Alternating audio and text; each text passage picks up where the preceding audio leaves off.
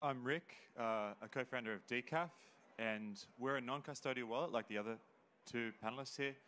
And we focus on areas and places that use crypto like a bank. So you can imagine a non-custodial wallet that functions like your Wise app or your Revolut, but it is got all the full features of being on chain. We do believe that financial inclusion will happen on chain.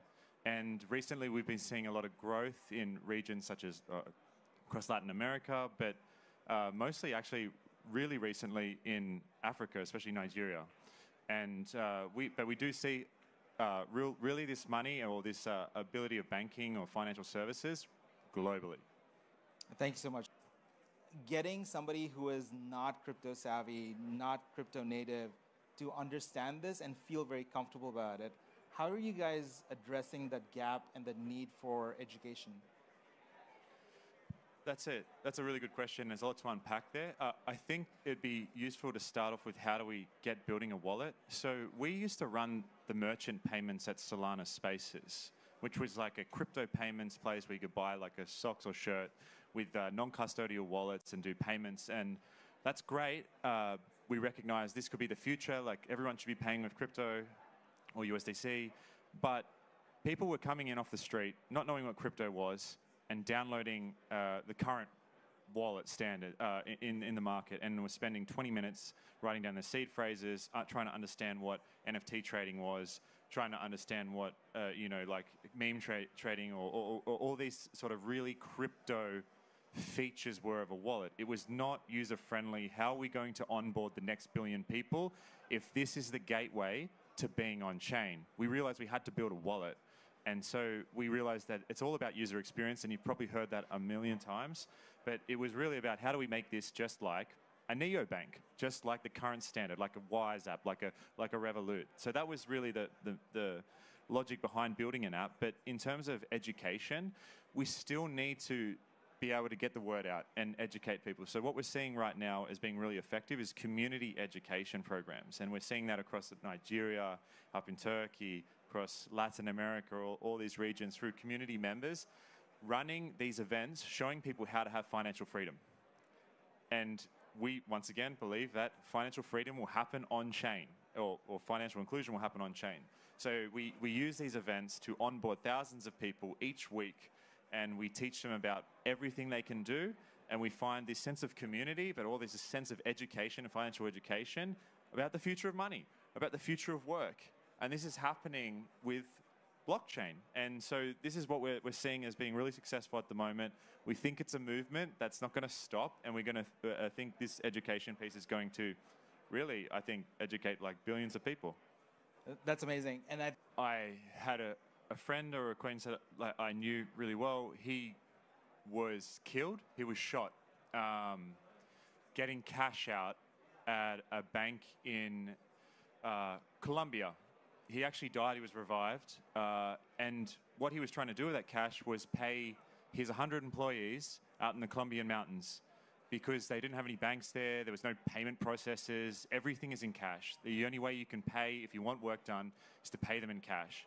He was killed, and he was fortunately revived. And he had no way of paying these people for his work and doing these projects. He was building ecotourism up there and building a little train network and a lot of really cool things. And it was really helping the community. The community itself had a really dark history.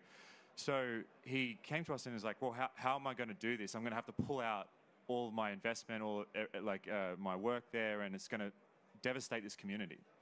And fortunately, he's now able to pay all of his employees through crypto. These people didn't even have banks before.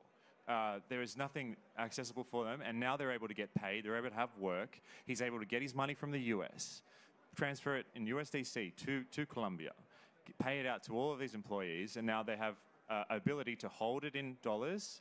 There's a really volatile currency, Colombian pesos, and then they can cash it out whenever they want. And not only that, it's not just cash.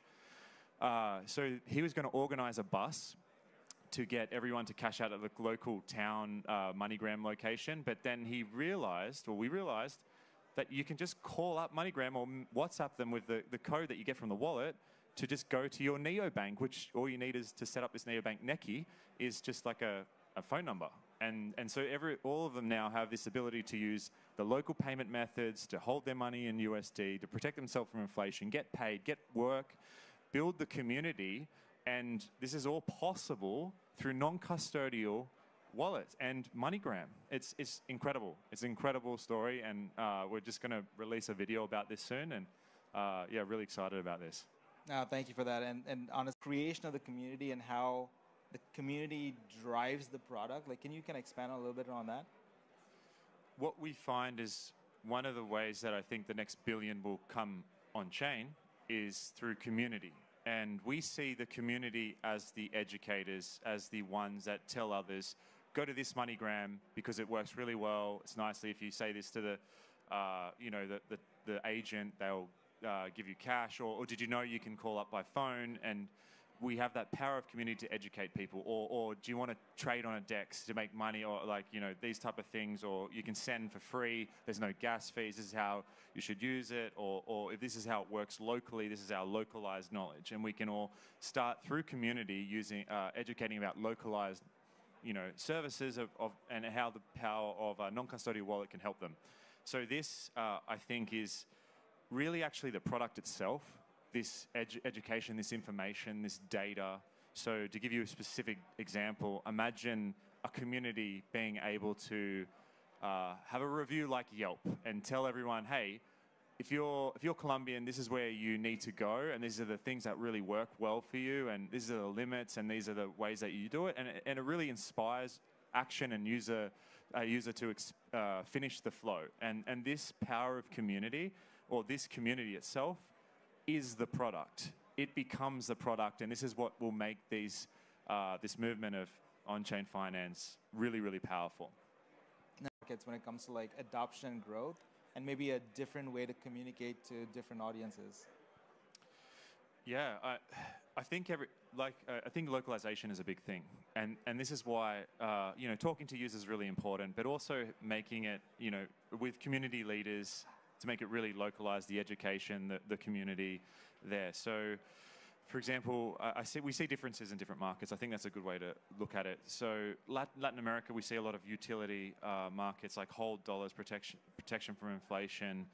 But in Nigeria, we see people really excited about the future of finance. We see the future of investment, financial services. We see people want to trade money. They want to be like on a DEX, buying the meme coins. They want to be sending to their money. They want to be part of this community.